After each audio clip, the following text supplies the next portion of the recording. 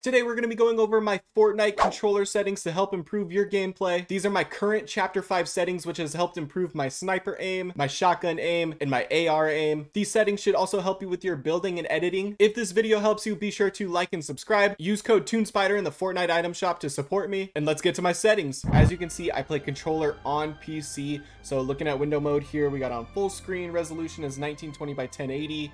My frame rate limit, I have it at unlimited. And then for my rendering mode, I have DirectX 11. Colorblind, I don't really mess with. And then a lot of the graphics quality I have off, or I have set to low, because I want the best frames possible when I'm playing. And then I have show FPS on in case I see any dip in my frames. When I come over to audio, the main thing you want to make sure that is on is visual audio. Now this is actually a change for me from the last time I did a controller settings video. I actually never had visual sound effects on until chapter 5. I'm not gonna lie, I was pretty stubborn, but I was definitely missing out by not having it on. Then as far as the volume, I have music set to low, sound effects, dialogue about halfway, voice chat a little higher. Same with cinematics, then my main is at 100. My matchmaking region is auto, but I play on west. Toggle sprint, auto open doors, both are on. And then my mantle activation and my hurdle activation are both hold for jump and press for jump. I do not have hold to swap pickup on. That it actually drives me crazy.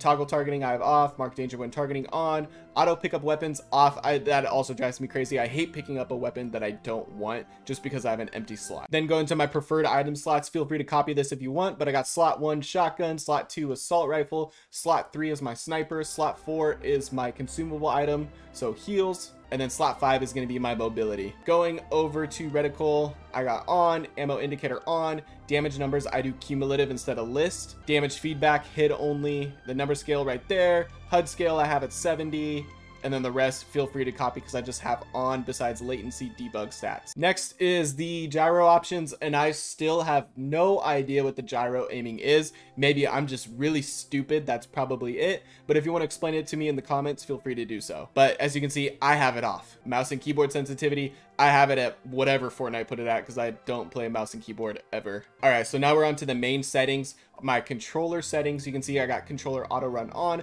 builder pro. I don't know why you would ever have builder pro off at this point. Edit hold time as low as possible. Slide hold time I have between the middle bar and 0.00. Vibration is off. I don't know why you would have it on. It's just going to throw off your aim. Quick weapon beta, I have not tested this. I'm going to be honest with you. I watched a couple videos and it's not for me. Now for sensitivity, build mode and edit mode, I have both at 2.0. I used to have both of these senses at 2.2 when I used to grind build mode, and I took a long break and now I'm slowly getting back into it. So I wanted to start off with a lower sense. Use advanced options. I don't know why you wouldn't have this on. You need to have this on.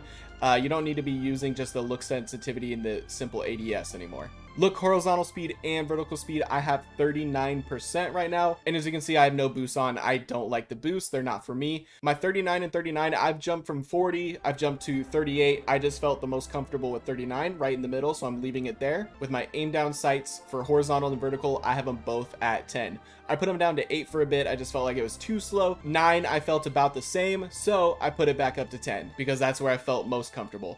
And as you can see, I have no boosts on. Like I mentioned, I don't like them. I play on linear. Now my left stick dead zone is going to be 8%. My right stick dead zone is going to be 6. Pretty much you can lower this to as much as you want before you start getting stick drift. Once you start getting stick drift, then you know you need to bump up the percentage a little bit. Enable foot controller off. I don't use foot controller. And vehicles accelerated with thumbstick, I guess, on. Now my binds. As you can see, I play with a Scuff Prestige controller, 4 paddles here in the back, and I use all 4. If you only use 2 paddles, bind your jump and bind your edit. Now as you can see, my jump is A, which is a paddle, then I crouch and slide with the right stick. I'm gonna sprint with Y, which is also a paddle. Fire, of course, with RT, aim with LT. I reload with X, next weapon swap, previous weapon swap, RB and LB. For my pickaxe, I actually click in with the left stick. And then when we get to the building settings, you can see the wall RT, floor RB, stairs LT, roof LB. Most important here though, my switch mode is B, which is also connected to a paddle. Then when we go down to edit here, I select with RT, I confirm with LT, and I reset with Y, which is the same as my sprint, which I use a paddle for. And then editing my builds is actually my right D-pad, which is also bind with a paddle, my 4th paddle. But those are my controller settings. If you have any questions, feel free to ask in the comments. If this video helps you, be sure to like and subscribe. Use code TuneSpider in the Fortnite item shop and enjoy the rest of the gameplay. 110. 110 on the front.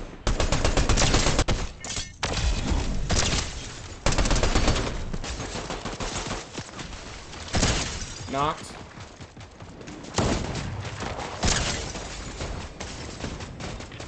Ah!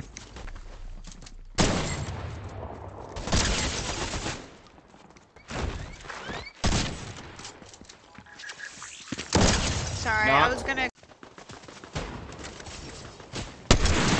Knocked one. I'm shockwaving. Got him. Dead.